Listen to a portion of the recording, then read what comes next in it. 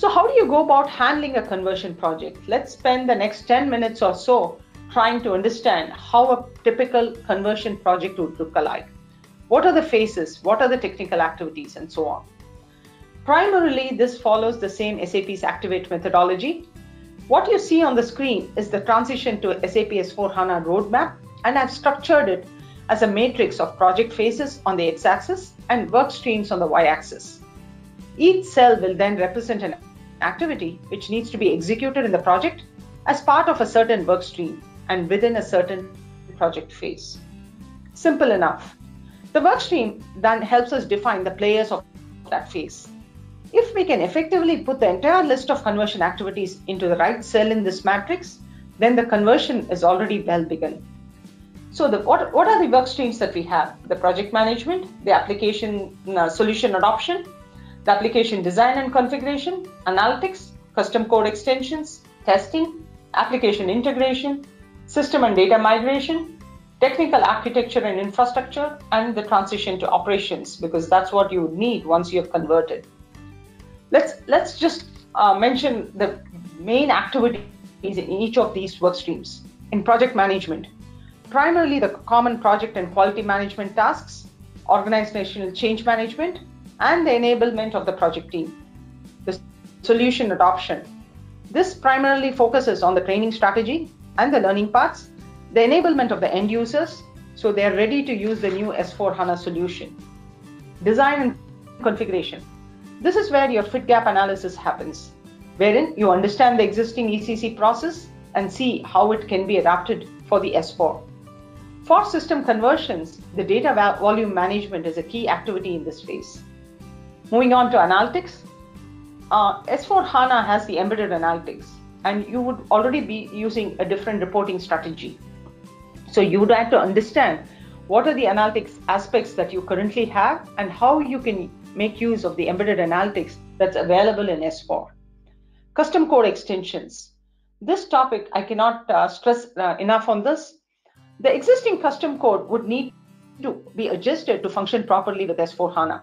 Primarily, the steps involved are, we suggest, the cleanup of the unused custom code, the identification of the affected custom code in the productive use, the plan and execution of the necessary adjustment, and leveraging the full power of HANA by optimizing the code. Also trying to understand how you can use the S4HANA key user extensibility tools and the SAP Cloud Platform for extensions for those functionality that you want to customize S4HANA for. The testing work stream. This covers identifying the test scenarios, the test cases, the planning of the tests, the execution of all the tests, including the integration, regression, and the user acceptance. From our experience, we suggest that you run extensive performance tests on the production hardware with full load and on the final setup of the production hardware, because you don't want to be in for surprises when you do your ramp up and you realize that the production hardware is sinking. The integration workstream. This includes all the activities that ensure that the new S4HANA system is properly integrated to all the customer solutions. It could be SAP, non-SAP products, cloud solutions, and so on. Anything in the landscape that earlier ECC was connecting to. The system and data migration. This is planning and the setup of all the S4HANA system as copies of prod, because that's where you're going to do all your mock conversions, your development conversion, and your quality conversions. And also setting up the identifying the data migration activities, because data migration is a huge step post running the sum tool for the conversion. From our experience on S4 conversion, we suggest that all open development is saved and the development is overwritten with a copy of production. Some customers think twice about doing it, but from our experience, we understand that when you do this, you accomplish two things. One is post S4, you have your development and ECC, development and quality system as close to your production as possible. And the second one being, each of these mock runs will help you zero in on the downtime and also identify all the problems that you could possibly foresee in production. Because like I said, a conversion, most of the errors are not the technical errors. They are data-driven errors. And if you have run this conversion on copies of prod, you can rest assured that you've you've successfully fixed most of the errors before you touch the production. So the only delta that would be all the data, that transaction data that has gone into the production system since your last mock run. The technical architecture and infrastructure. This is primarily setting up your data center if you're doing it on-premise, and then setting up all the processes around that. And you may also consider connectivity to the SAP Cloud Platform at this stage. If you're hosting it on AWS, Azure, HEC, K-Cloud, GCP, or anything else, then you would also ensure that you get connected to that data center as well. Transition to operations. This is primarily post go live, how the project team is going to hand off all this knowledge to the operations team, putting the tools, putting the knowledge database in place before you go live. So that covers the activities along the work streams. Now let's look at the x-axis. This is primarily the activate methodology. So what happens in each of these phases? The discover phase, or the assess phase as we call it, is primarily to build a business case and get an approval to start the project. So the discover phase happens possibly a couple of months or even a quarter before you would actually start the project. And the more you invest on the discovery or the assess phase, it will ensure that you have a much smoother conversion project. This will help you evaluate the complexity of the conversion and its feasibility as well. So what are the activities that you typically perform here? Along with your partner or your service provider, you sit and understand the overall strategy for this digital transformation. A high-level roadmap, a 3-year or a 5-year roadmap that tells you once you've gone to S4, what are the various innovations that you're going to do? How are you going to use the power of S4? Solution mapping. Primarily, solution mapping means the high-level areas of the existing solution landscape that can benefit from a move to S4. And then exploring the use of extensions that can be done on S4.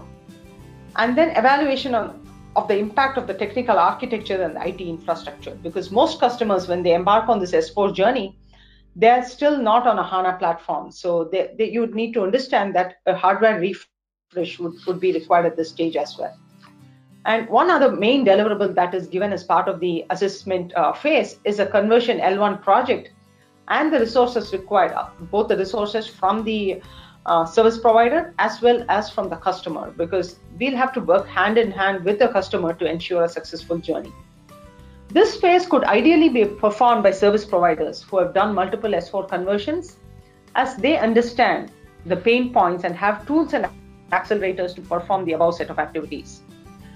We have a tool KTern, which does a comprehensive discover assess plan, and the output that we derive from this analysis will help you take a business case for approval. Given the importance of this phase, we also recommend that you run certain pre-checks on a copy of production in your sandbox, and this will help you zero in on a more realistic timeline and resources required from the business and the IT during the conversion. Because the S4 conversion, it being a completely data-driven, functional-driven project, the more bottlenecks and the hurdles that you remove upfront will make the journey a lot smoother. So the prepare. So what do you do during the prepare phase? So this is the actual start of your S4 conversion. So here you have an L2 project plan, and you have all the strategies for the UI, for the infrastructure, the testing, the reporting, the cutover, governance. Everything is finalized in this phase. During the explore phase, you have a detailed design of the S4 solution. You run the fit gap workshops with your IT SMEs who understand the current ECC processes. You've done the custom code analysis with respect to S4. And then a technical design of the 2B solution is designed and documented. And a conversion on a copy of production is done during this phase. So this is going to help you remove all the bottlenecks and also be able to train the IT users. So by the end of the explore phase, all technical and functional aspects of the conversion are fully planned. Moving on to the realize phase. This is where you prepare the technical architecture and infrastructure and set them up for the S4HANA conversion. And then you start running the conversion on copies of prod or for the development, QA, and multiple mock runs. What you analyzed on the custom code, the actual adjustment happens here. Some customers prefer to do this. Some customers prefer to do this custom code adjustment in the sandbox itself. What is the advantage of doing this custom code adjustment in the sandbox? Number one, you're able to start this work early on, and then you can capture them in transports and move them into the development and change the ownership of these objects. So you save a lot of time by doing this ahead in the sandbox rather than in the development. Finally, end user training, including project specific training material, is also prepared here. During the deploy or the prepare to go live phase, we finalize the readiness of the S4HANA and the business process for production go live, final testing, rehearsing the cutover during multiple mock runs, and finalizing the IT infrastructure operations. Also, the conversion of the production instance, the knowledge transfer and handoff between the projects team and the support team. It is very crucial that you hold on to the project team of your service provider or your partner who has done the conversion with you during the post go live, at least for a month or two, so that you're able to do successful month-end closes, be able to address the problems, because many of the problems that you would see post go live, the implementation, the conversion partner would have already seen it and he has a fairly good understanding. So what do you do in the run phase? This is the post go live phase. Here you start optimizing the operability of the S4HANA, and the new SAP system is continuously updated, making the latest innovations from SAP available to the business. And then this innovation cycle starts again. So this kind of gives you the various activities that are performed in each of the phases under each of the work streams.